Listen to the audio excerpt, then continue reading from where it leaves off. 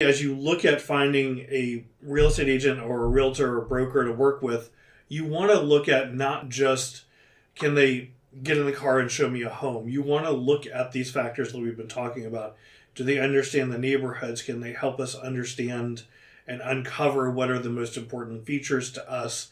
Do they understand what the financial products are and how to pair us with the right lender in the scenario? And that's going to really go kind of through the whole transaction. Do they have the right relationships to put us in touch with inspectors and contractors?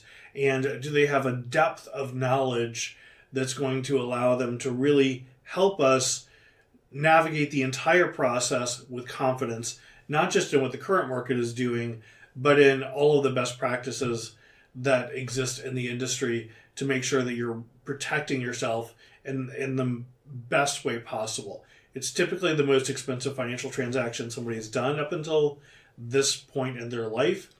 And so it's important to get it right, not just in terms of what it is that you're going to live in and making sure that it's well suited for you and potentially for your family, but in understanding how it fits as a part of your financial portfolio and making sure that it's going to at least have the best opportunity to meet your financial expectations and to serve you financially as you move forward.